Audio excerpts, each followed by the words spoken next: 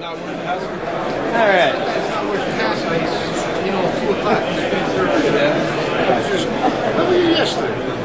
Thank you all for coming over here. That's funny.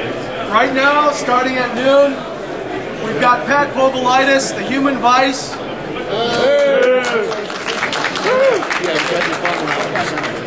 He's one of the world's strongest human beings, and that's no exaggeration. And he's a friend of mine. Thank God he's a friend of mine. I don't know what he's going to do. We're here in New Jersey, but I heard him say earlier, I got to go out to my car and get my engine blocked. And I said, well, I've never heard that said at a knife show before, so we'll see what he's going to do. He's got some surprises and some tricks up his sleeve, and I don't mean tricks. These are real, actual strongman feats. There's nothing about this that isn't as real as it gets. Pat's, you can check out all of his stuff after he does his damage to it. So, again, I'm real honored to have you here, Pat. Thanks for coming by. And I'm going to turn it over to Pat now, and away we go. Thanks as always, Ernie. How about a big round of applause for Mr. Ernie? First thing I got to ask, how many of you guys have seen me before here? Cool, a lot of Human Vise versions, that's good. Awesome. Let me say one other thing. Pat has t-shirts for sale also over at our table. So if you want to get one of his shirts, they're $20. So after the show, come on over. That's my plug. Big man sizes? I think so. You bring them in real sizes? You got real sizes? Maybe not your size. No, I got 2X. Alright, how many of you guys have seen those strongman in action? Anybody? Besides the folks in here? Okay. I do traditional strongman feats. Most of them are involving grip and wrist strength, a lot of overall body strength. I kind of did the portable show. Wasn't sure what the venue was like. So, you know, maybe next year we'll bring some even bigger stuff out. With that said, I'm going to get started. First thing I'm going to do, I like to kind of like warm up and crescendo and, you know, kind of get you guys active. Anybody seen anybody tear a phone book before? Anybody's ever seen anybody on TV kind of go like this and kind of do a V shape and then kind of like lean on and break it? It was like a Mythbusters show, that little scrawny guy. He's able to tear a phone book. He's not really strong. What I do is I use just total grip and wrist strength, kind of grabbing it really tight, channeling all my strength. As you can see, not real hard for me. Now,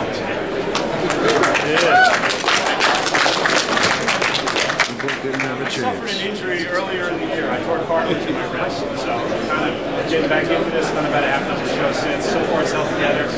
So I'm kind of like warming up a little. One of the traditional strongman feats was bending a 60 penny nail. This is a little quarter by 6 inch nail. These take about 250 pounds to bend. I like to kind of do this the hard way.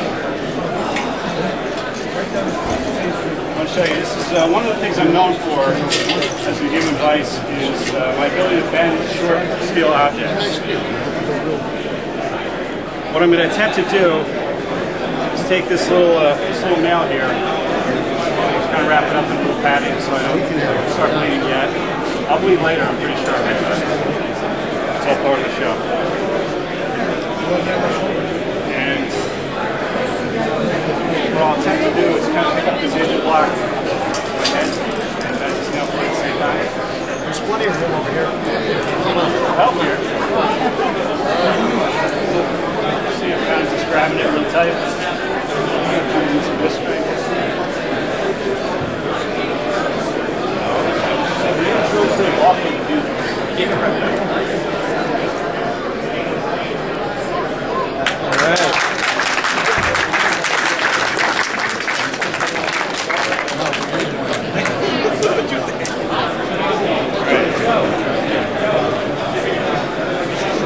As you can probably tell, that was a pretty easy nail for me.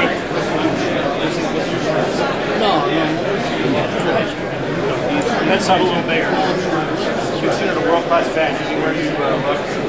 I'm not really convinced of anybody else who can do this legitimately. This is a piece of 3/8 inch cold rolled steel, about 6 6.5 inches long, maybe 6 1/4. It's probably about 1,000 pounds of force to bend. Meaning if you build this like this, something hanging in the middle, it'll take 1,000 pounds to bend this now. I'm going to attempt to bend this for you. And I already got my wrist holds together.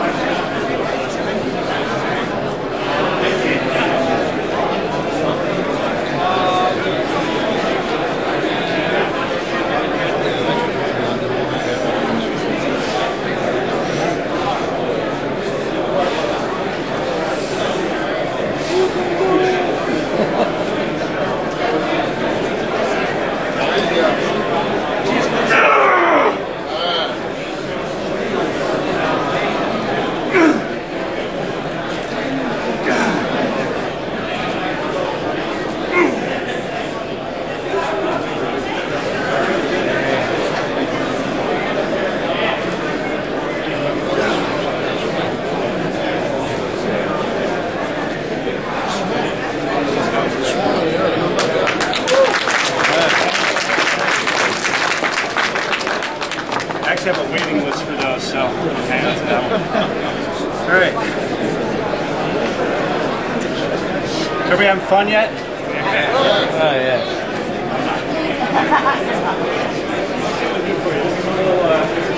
Number 2 horseshoe. It's actually an antique. Got a really good deal on these. These are pretty awesome. What's cool? We'll attempt to bend this into some cool shape. You know, your Ernest table. You know, the surprise is already spoiled, but I developed.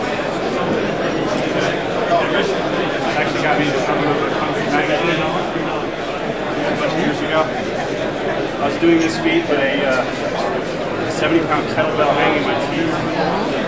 Kind of like that.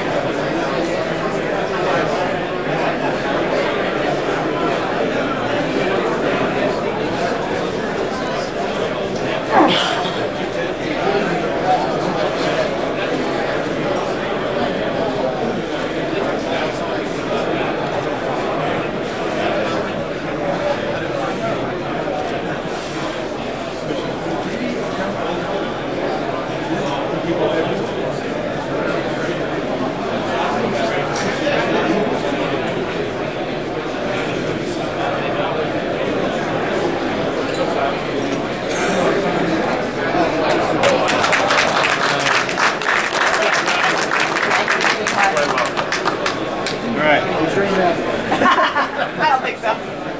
Worst part is staying hydrated.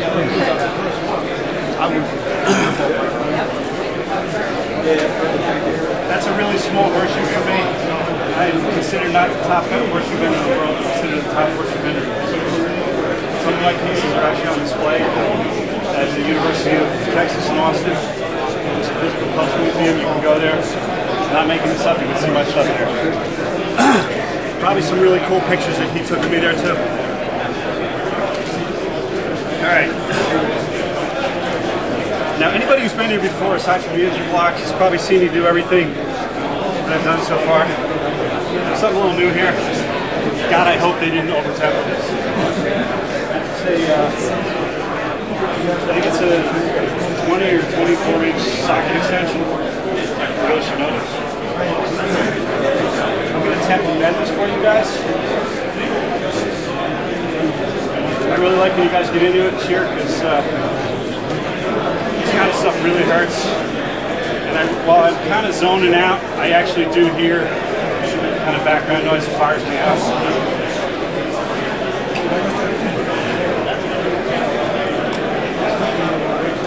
It's kind of a different bend style. I'm typically known for doing the unbraced bends.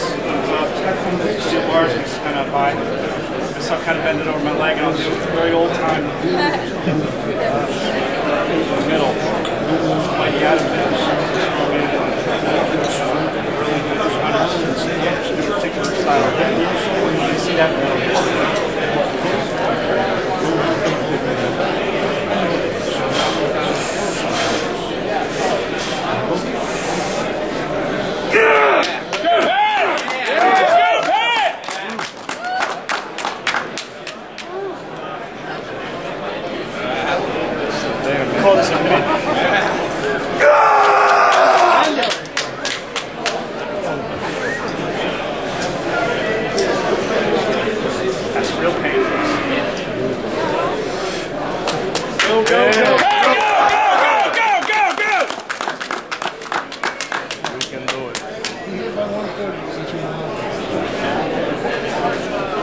There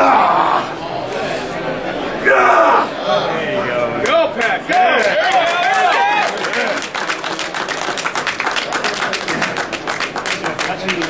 Right.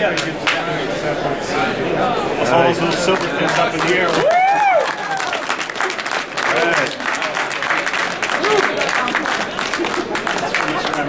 Right. I wonder if I could still use it.